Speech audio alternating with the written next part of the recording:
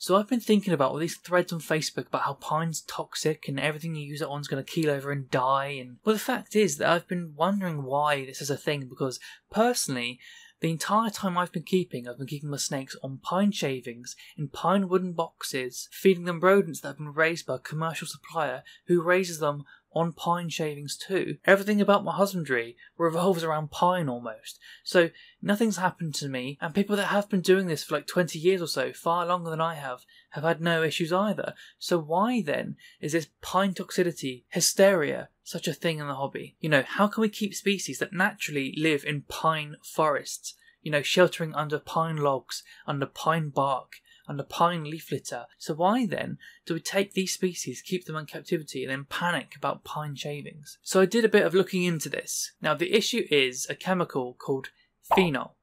Now this is contained within pines like Douglas fir and spruce. It's a natural bug repellent.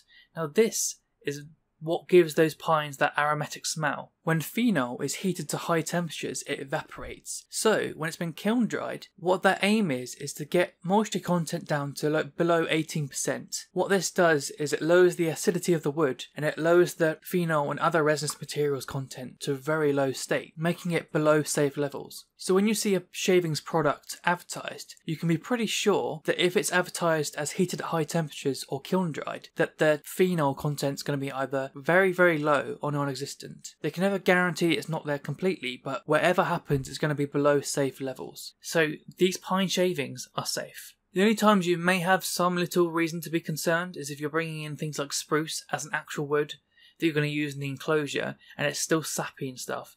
Just use an alternative wood. Use oak or use cork bark or something similar. That's the only time when the phenol has not been evaporated that it's any sort of concern. Apart from that, kiln dried shavings and sheet materials and things like that, you're good to go. The hysteria over pine being toxic in any circumstance needs to calm down. This is one of them folklore husbandry myths that have been spread and perpetuated so far that everyone's afraid to even look at pine shavings. Just calm down. It's fine. It's been kiln dried.